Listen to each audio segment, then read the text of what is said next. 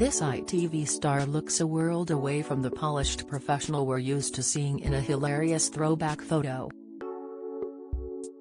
The media mogul, 63, is best known for his immaculately groomed beard and tailored trousers, but in an unearthed snap, has unrecognizable.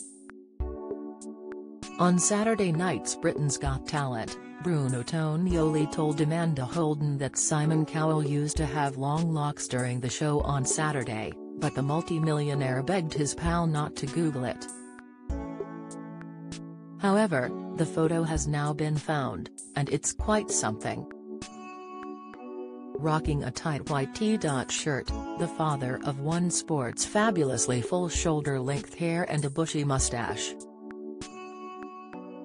It's a far cry from the high-waisted slacks and coiffed hair we associate Simon with today, which have made him a household name.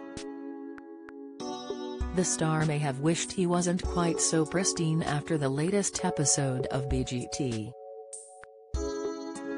When Mr. Blobby rocked up on stage, intent on causing chaos, Simon ended up covered in pink slime.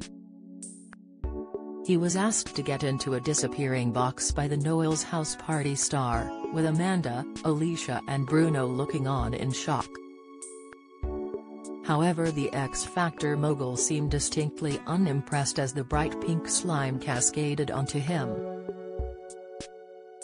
Blobby helped Simon out of the chair, before trying to give him a hug, but the entrepreneur refused. "Don't touch me, don't go near me," Simon said, as the others laughed while encouraging the audience to get involved.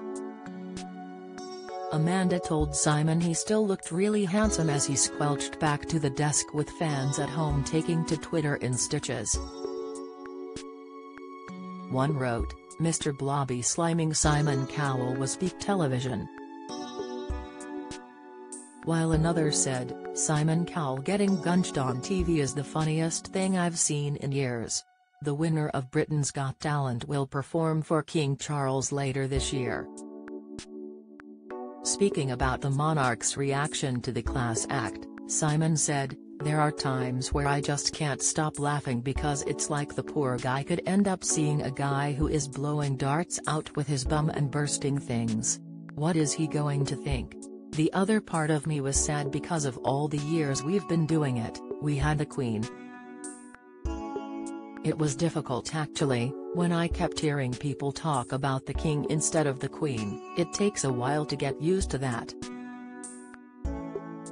At one point we joked, 'There goes my knighthood,' when one act blew candles out with his bottom.